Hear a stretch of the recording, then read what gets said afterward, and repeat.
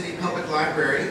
I'm Henry Fortunato, Director of Public Affairs, and tonight we are participating in the City of Fountain celebration and also marking a major milestone, a major step forward in our partnership with the Kansas City Symphony, which has very graciously brought us this program, which we'll hear more about momentarily. I want to tell you one personal story, though, about Paul Benson, the featured speaker tonight and the Associate Curator of Objects at the Nelson-Atkins Museum. Many of you know Paul as a longtime Nelson-Atkins guy. At my family, though, we think of him as the guy who taught my sons how to clean tombstones. I kid you not. Among Paul's many other accomplishments, he is a major volunteer at Elmwood Cemetery. And about 2 years ago, my elder son was working on his Eagle Scout project, which entailed resetting about a dozen or so tombstones of Civil War veterans. So my older son, who was 17 at the time, did the heavy lifting with the older boys in the scout troop. My younger son, who was about, I don't know, 11 or 12 at the time, so a brand new scout, and the younger boys, it was their job. They were the bucket brigade. And Paul taught them how to clean tombstones. And the answer is liquid ivory soap dishwashing detergent. If you ever have to clean a tombstone, now you know what to do. Well, now I really do want to bring on Frank Byrne, the Executive Director of the Kansas City Symphony. He's been director for 11 years, and as we were talking earlier, this marks a serious major collaboration for us. We're very happy to have him and the symphony here, so please welcome Frank Byrne. Thank you, Henry. We are here tonight as part of a year-long celebration that we've developed at the Symphony about the identity of our hometown as the City of Fountains. When Michael Stern and I began preparing this inaugural season in Hellsberg Hall at the Kaufman Center, we tried to think, oh, we can clap around that. Anyone want to clap?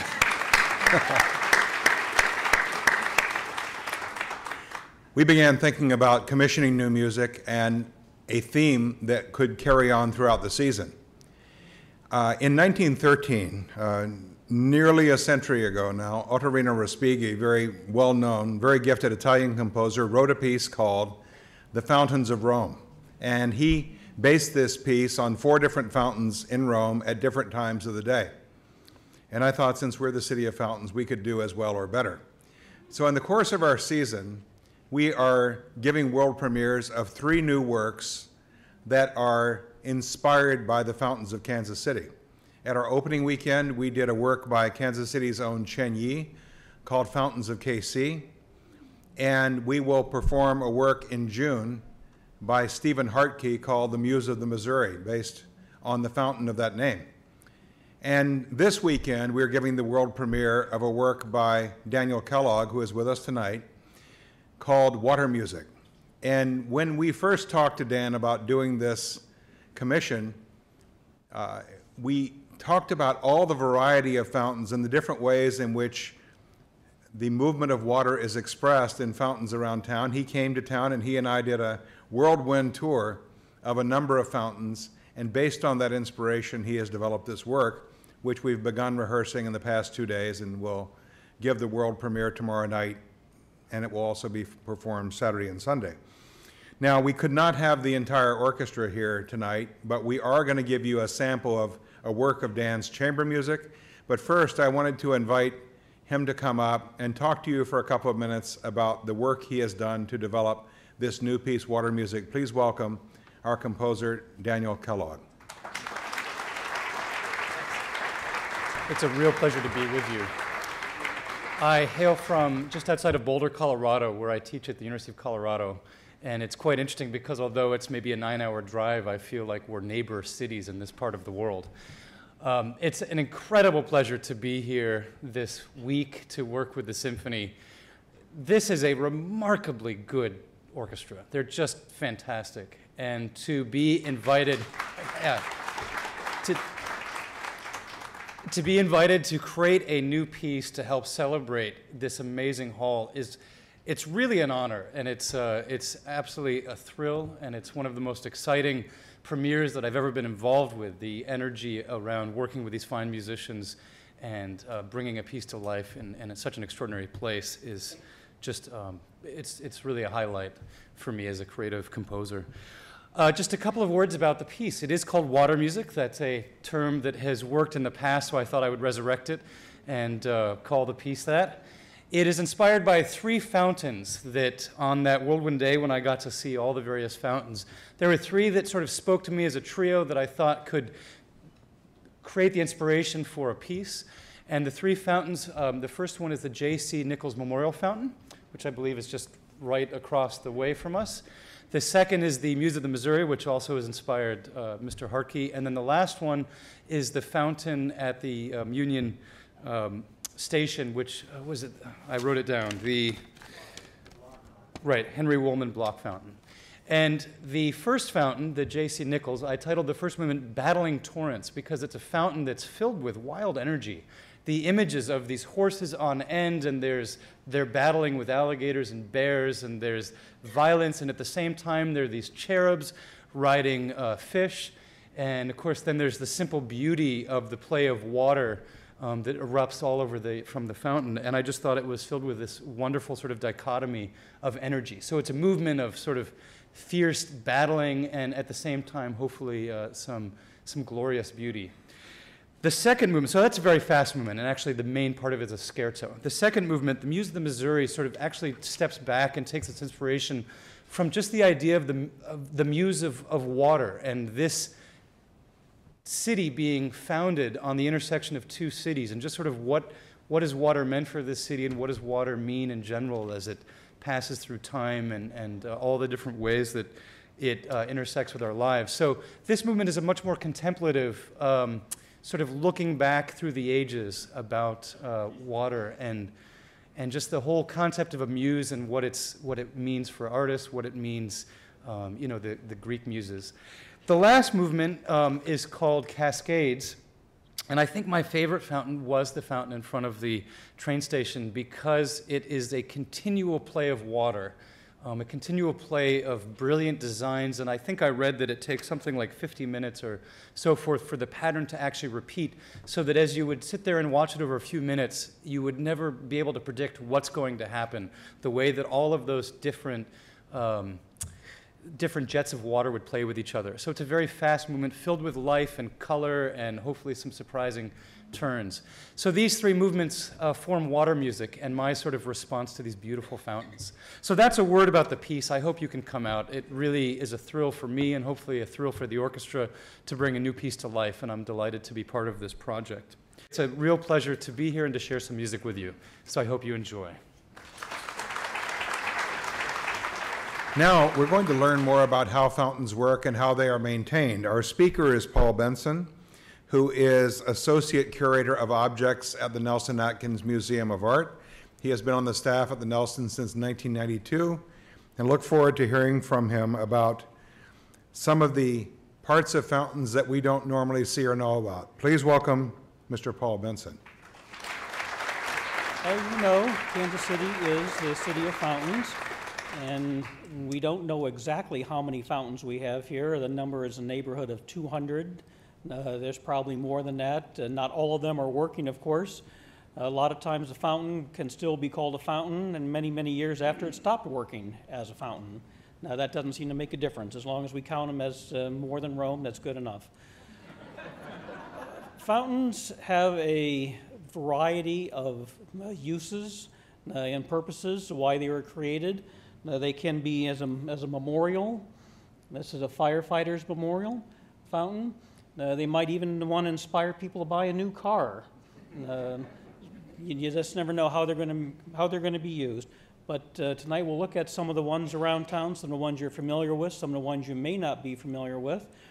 I will say right offhand that all the music lovers in Kansas City are probably very grateful that Mr. Kellogg did not take a tour of the mechanical rooms of some of these fountains, or the music may have turned out a little bit differently, but we'll see.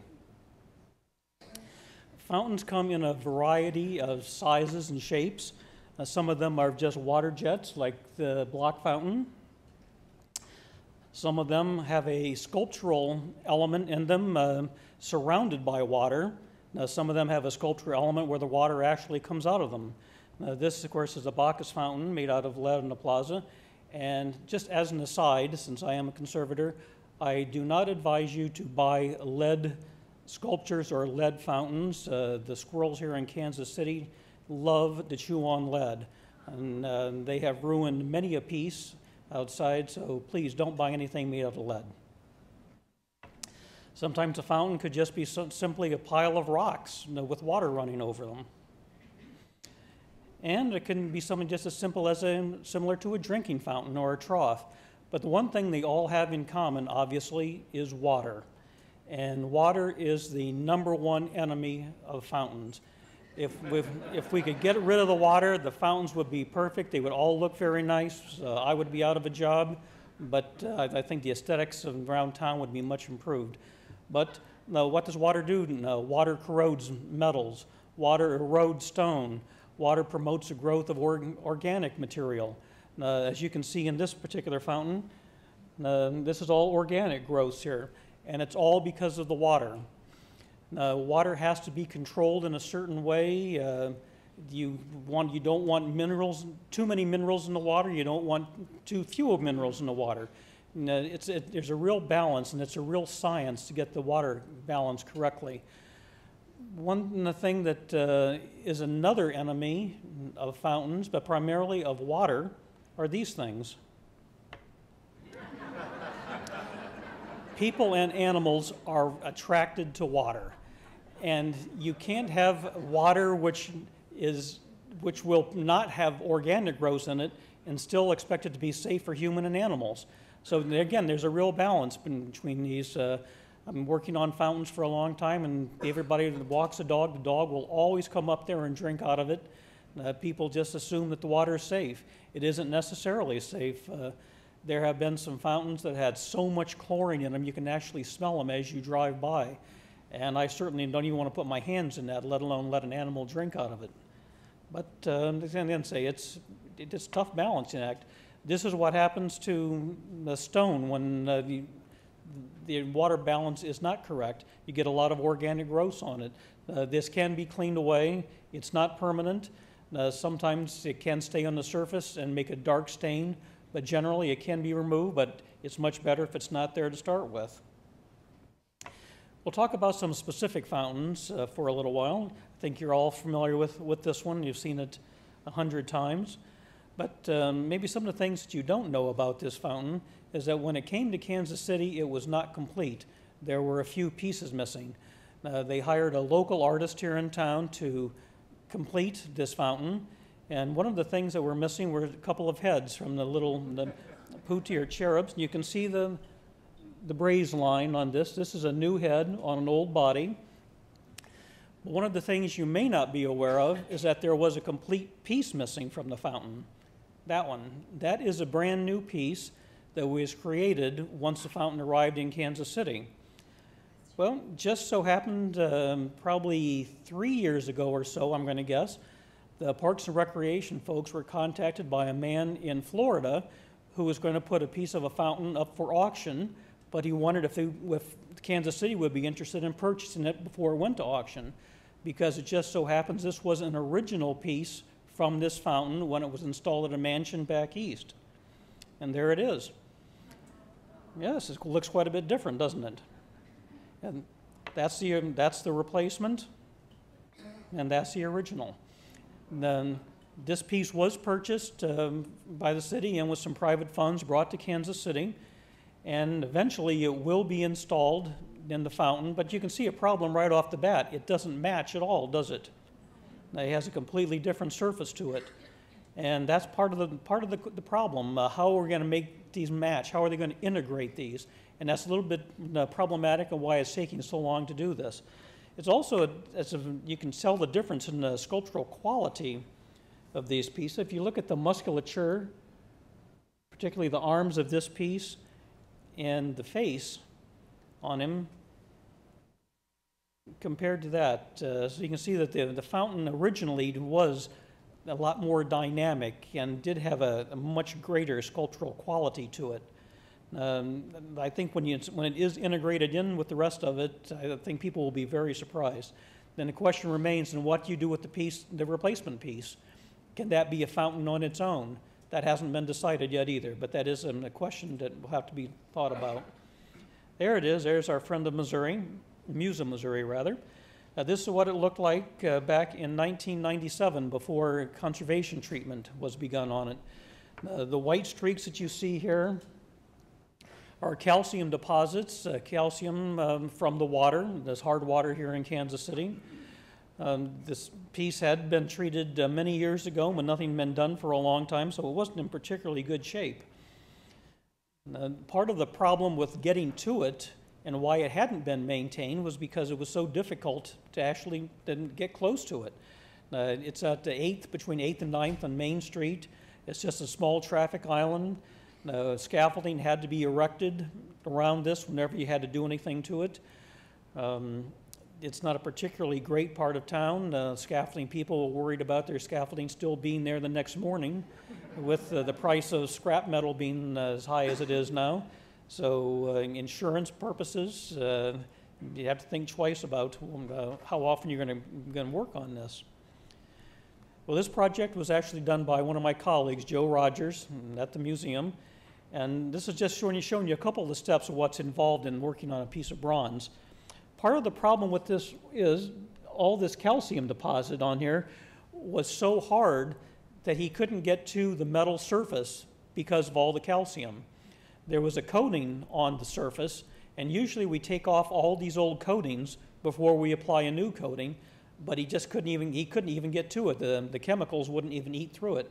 So basically he had to sand this entire sculpture to get the calcium loosened up enough so that the chemicals would work on the coating. It's a major job, and he did subcontract quite a few of us to come out and help every now and then. And, he wasn't going to get it done by himself, I can tell you that. Well, this is the way it turned out. As you can see, again, the pictures aren't very good, unfortunately, shooting into the sun. But that was in 1997, and this is what it looks like today.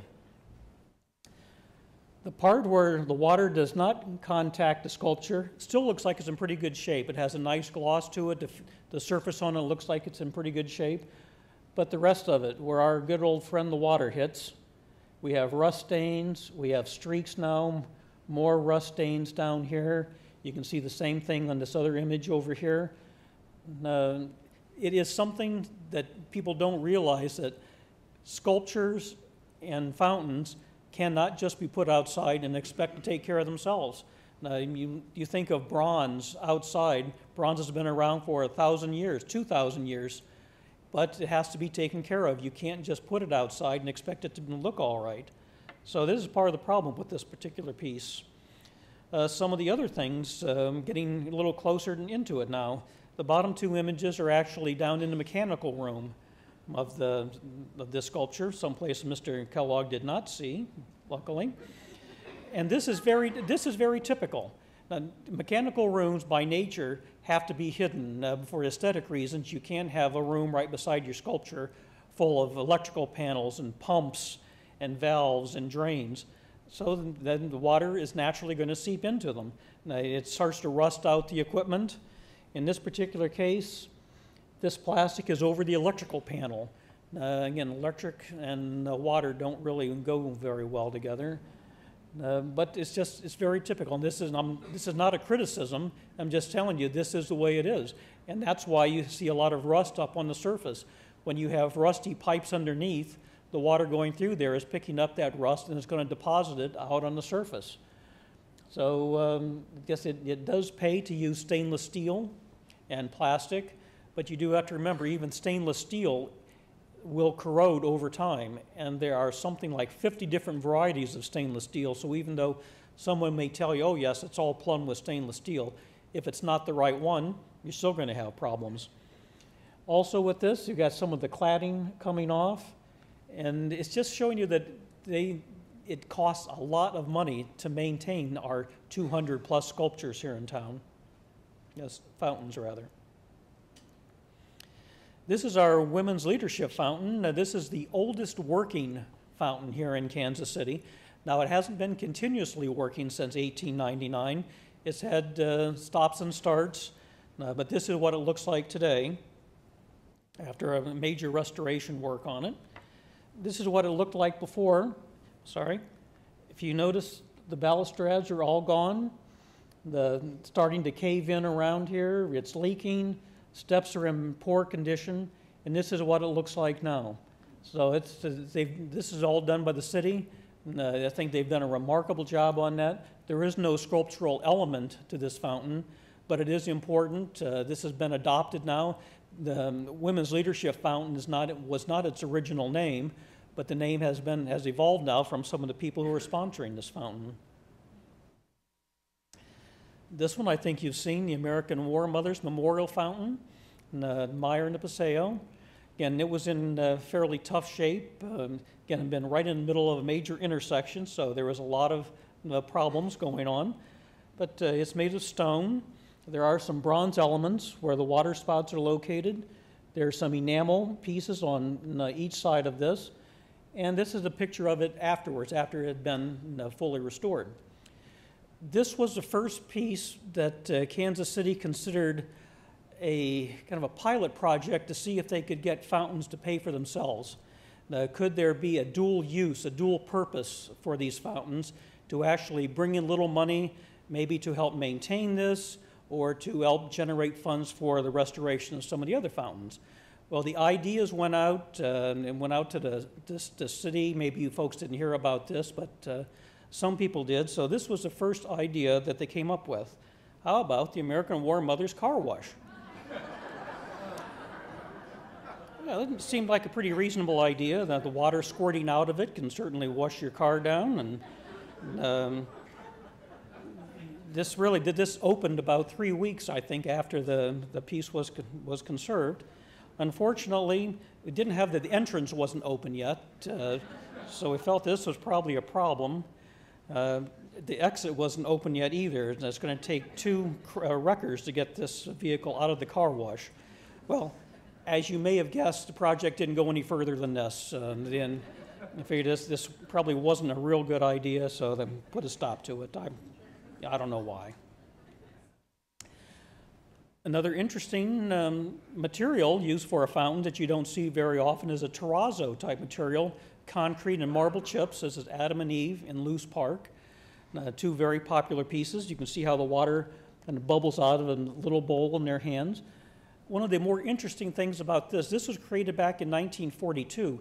The internal armature on this was aluminum, which actually is the only one I've ever run into that had an aluminum armature. Usually they're steel. So I don't know whether this was done during the wartime. I don't know whether steel was in short supply, so they used aluminum, or if this was just something high-tech that the artist thought of. I don't know, but it's actually very interesting. And it actually helped preserve the sculpture because the aluminum does not expand when it oxidizes like steel does. These are just some before and after pictures of what's going on with it. You can see his nose starting to erode. It has been repaired fairly recently. You've got cracks in the arm, which have been fixed. And the reason why this has to be done is obviously water will get inside there. Water does expand when it freezes, and all it's going to do is just tear this thing apart eventually. If this had an iron armature in it, iron has what's called a molar volume. When it rusts, the molar volume actually increases. So a lot of pieces with an armature internally will actually break apart from the inside before you can even see it on the surface. So in this particular case, we're very lucky that internally it was just fine. Very interesting project here. This is a Romanelli fountain. This is actually in Armour Fields. And this is a travertine sculptural element in this fountain. Travertine is a type of limestone, but it's much softer than most limestones. This had the water element here came out the top of the bird's head, which is now missing. Say this has been there for, and when this picture was taken, approximately 75 years. You can see the extent of the erosion on this piece. And this detail over here, The wings are deteriorated, legs are missing, arms are missing, and there's a lot of organic growth on this piece. And the question was, so what can you do with this? Well, the Homeowners Association decided to have this piece recreated. They wanted to bring this fountain back to the way it looked approximately in 1925. I think that was a very noble idea, them wanting to do this. But the question was, how can it be done? Well, we'll just look at a few more details on this also. You can see that it is so badly eroded, it's really hard to even tell what you're looking at anymore. The faces are basically gone, et cetera, et cetera. Well, the first thing that had to be done was to take this thing completely apart and get it inside where we could work on it. To take it apart, I went in there and chiseled out the mortar between all the different pieces, and then drove wooden wedges in all the way around, increasingly larger wedges, until the pieces were separated enough that the crane folks could actually get their straps in there. Now, once they took it all apart, they took it down to a studio they had rented down on 31st Street, and that's where the real work began. Well, this is what the two artists decided to create. Now, this is a very unusual project in as much as that they did not recreate this in stone, but in bronze. So it will not look the same as what the artist had in mind originally, but it's going to be very permanent. And what you're looking at here is their clay model of what they created. They took their references from original photos, which were actually very poor, and by looking at the evidence of what was left on this element. One thing that I would like to emphasize is that they did not create anything new from this. They based everything that they did on images and from their investigations. They even went so far as to duplicate a mistake that the artist made originally. The artist made a small mistake on one of the hands, only putting in 2 fingers on a hand, and instead of making them anatomically correct, they actually just duplicated that, so one figure just has 2 fingers on the one hand. But now they've also created the rest of the bird, so now you know it's a goose these boys are wrestling with. And I saw this when they first created it. It was actually too good. They actually did too good a job on this. The piece looked like it was brand new. And that was one thing when you try to balance out the aesthetics of the piece. You didn't want it to look too new, but you didn't want it to look so old that it just mimicked the original piece. So they actually had to go in and round some of their carving down a little bit to make it look appropriate. And there they are. It's a Moretta Kennedy and Robert Ojeda, and they might actually be here tonight. Are you out there? Oh, that's too bad. They do need a shout out for this. They did a marvelous job. And you can see there's a comparison there between their clay model, what it looks like now, and what the original looked like. And there's the bronze actually on site now.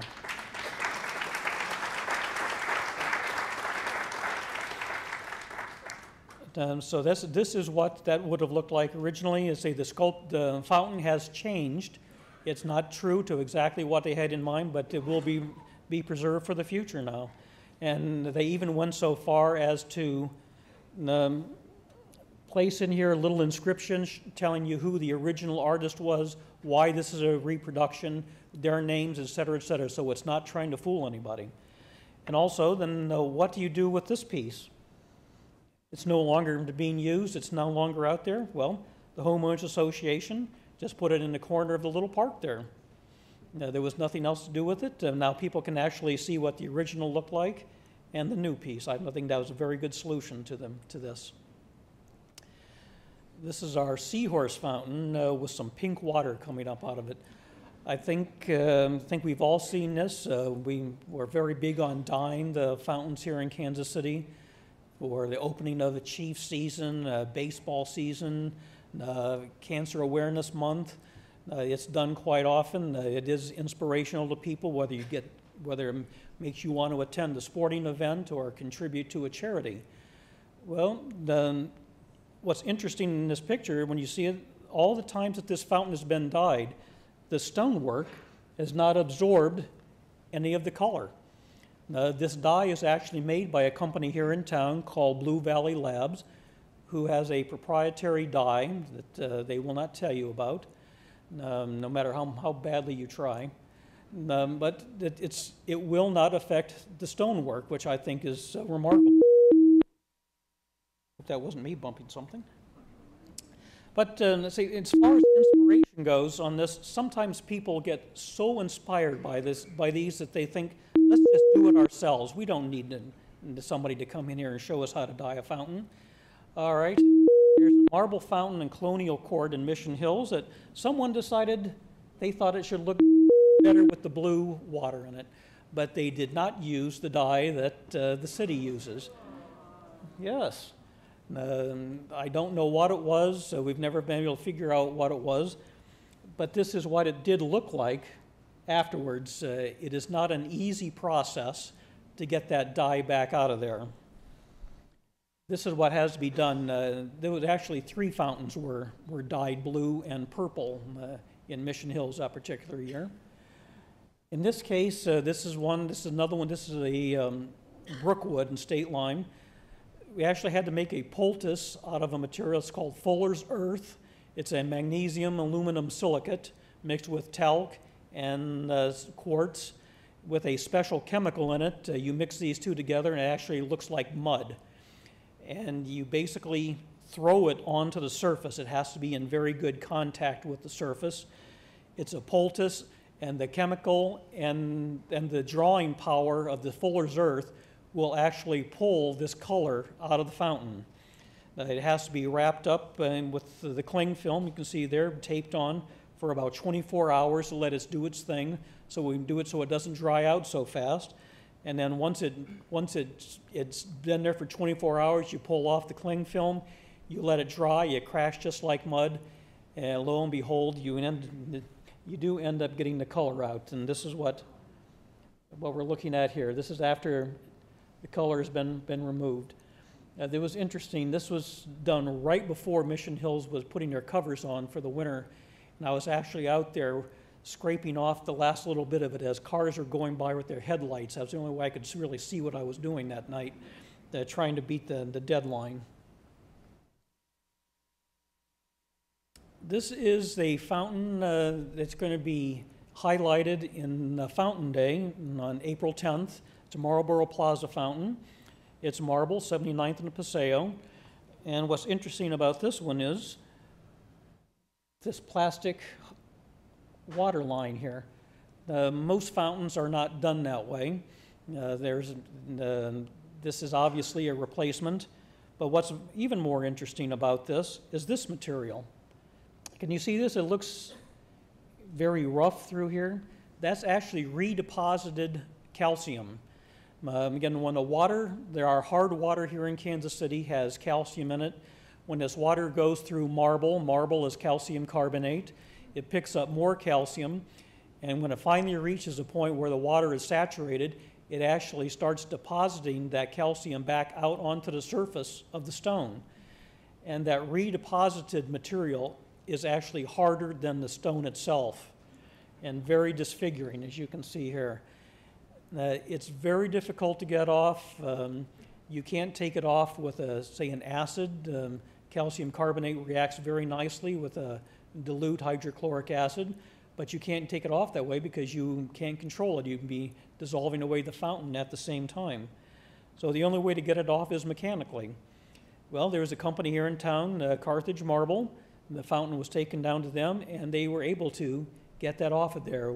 I'm not sure exactly yet. There were some grinding tools beside the piece, so I'm assuming it was all done with some very slow grinding, a lot of patience, but actually I think it turned out very nicely. And again, this is why water is so bad in fountains. It creates a lot of work for a lot of people, and it just isn't necessary, unless you want a fountain, of course. Here's water, our good friend water again. This was an April surprise. In 2008, once the fountains had all been turned on for Fountain Day, we had a nice little snowstorm roll in. As you can see, it was cold enough to freeze the water. You know what happens to water when it freezes, it expands. And any kind of little cracks that it can get into, it will get into it. There's no doubt about it. And that's what happened to the Seahorse Fountain. There was a pre-existing crack. This didn't happen immediately. This took a little while for this to occur. But the weight of the ice on there and the expansion and the contraction of the water in there eventually cracked this piece right off and broke away. But it has been repaired. So there it is again. This poor fountain has suffered a lot. Those of you that have lived here for several years, I'm sure, know some of the stories of this. I've had a man tell me he knew of kids who would actually throw a rope around the figure on top and drag it off. The basins have been pulled off. They've been replaced. A lot of the stone has been donated. So this has had a tough life, but it is a very, very popular piece. Now, we were talking about ivory liquid a little earlier. Well, this figure is not floating in a nice bed of snow. This is foam. I think you've all seen it. Everybody thinks it's funny. You drive by a fountain, you see the suds coming out. It looks good. Now you think, yeah, everybody's having a little fun with this. This is actually very harmful to the mechanical parts of the fountain. It isn't damaging to the sculptural elements at all, but this can cause several $1,000s worth of damage to the mechanical parts of it. What happens, the soap can dry out the seals and the pumps, and then when they dry out, everything starts to leak, and the pumps burn out, they have to be replaced, et cetera, et cetera. So save your ivory liquid for cleaning the tombstones, not for dumping into the fountains, please. I'm going to end it here on this one, showing you some good and bad practice of what you can do with your fountains during the wintertime. This is a fountain in Prairie Village. It's stone with some bronze elements, and they didn't know what to do with it. They thought it was a good idea to cover it. Well, unfortunately, that type of cover really isn't doing any good whatsoever. Condensation is forming inside the tent. It's sitting on the surface of the stone and the bronze, and actually water sitting on the surface will do more corrosive damage than water running on a surface. So this is what we don't want to see. We don't want to see this done in this way. The other sample you see over here is actually from Mission Hills, where they've done it the way that it should be done. This is a tent that has ventilation on all four sides. There's nothing in contact at all with the stone, so it's drying out. It's not getting wet. There's no freeze-thaw cycle going on inside here. So I think that's actually a very good solution to it. Just kind of an interesting aside, we had a very similar piece like this at the Nelson, where we put a cover over it for the wintertime. But we could also put a cover over it wasn't a fountain, it was a sculpture, but we actually put a little rack inside the sculpture so people wouldn't climb up and go inside. We're afraid of maybe kids climbing up, going inside and not being able to get out, so we put a little cover over the top of it. Well, when we went to take the cover off of this, we found there had been a homeless person living inside there for the wintertime. So I don't know if Mission Hills gets a surprise when they open up their sculptures or not. I can't imagine homeless in Mission Hills, of course, but who knows. Well, that's the end of the presentation. I will take some question and answers if anybody, well, I'll take answers, I'll take questions.